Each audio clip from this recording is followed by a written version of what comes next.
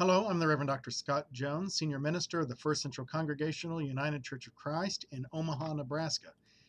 This coming Sunday is the second Sunday of Advent, and we continue with our theme, What's Your Wish?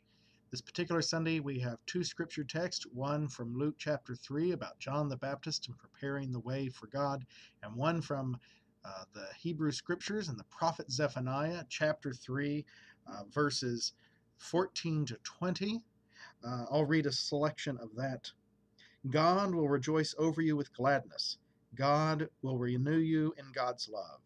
God will exalt over you with loud singing as on a day of festival.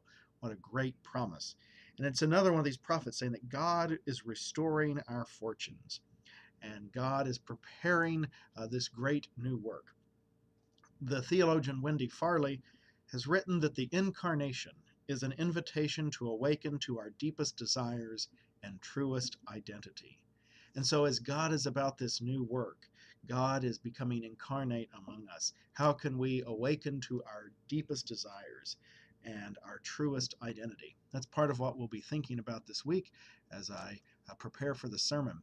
And we'll also have a wishing tree as part of our service.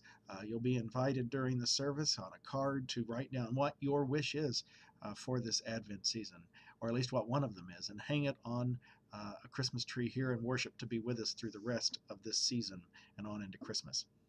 I hope you have a good week. Share your own thoughts and ideas. I look forward to seeing you on Sunday.